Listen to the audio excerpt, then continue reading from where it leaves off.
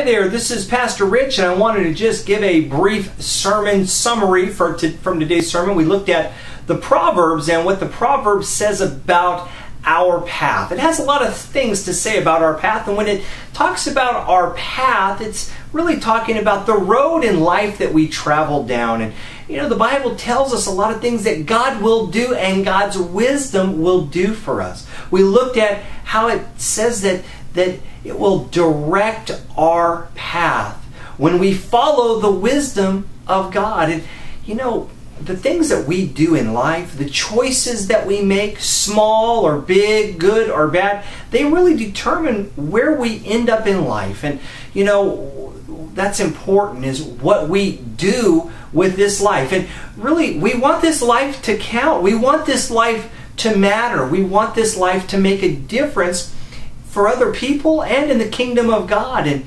you know, it's important for us to allow God and His wisdom to direct our path. We see that the Proverbs, it says that it will also protect our path.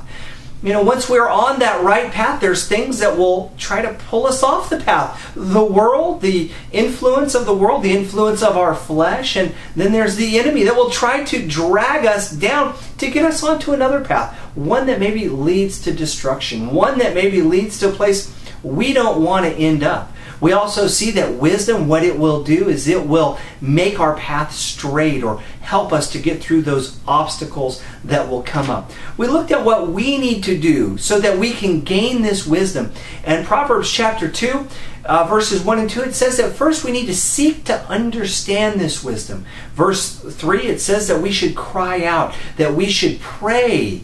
Then when we listen and try to gain understanding, what we need to do is we really need to dig for that wisdom, just as if it's like buried treasure that we see from Proverbs 2 verse 4. We see that we need to go and try to seek out that wisdom, just like it is that buried treasure. And you know, really, in a sense, it's even better than buried treasure. It will guide our life, it will protect our life, it will help us to end up where God would have us in life. But you know, it's up to us to take the time to find that wisdom. And as we see from Proverbs 4:10, the most important thing is once we get it, to apply it into our lives. You know, God, He can direct our path. His wisdom will help us and help the course of our life. And so it's important for us to make sure that we're on that right path.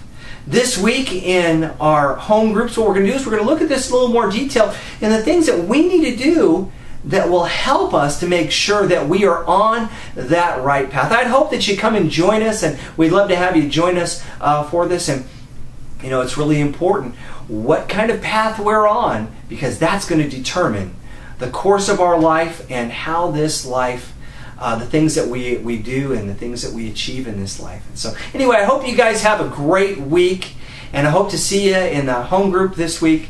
God bless you guys.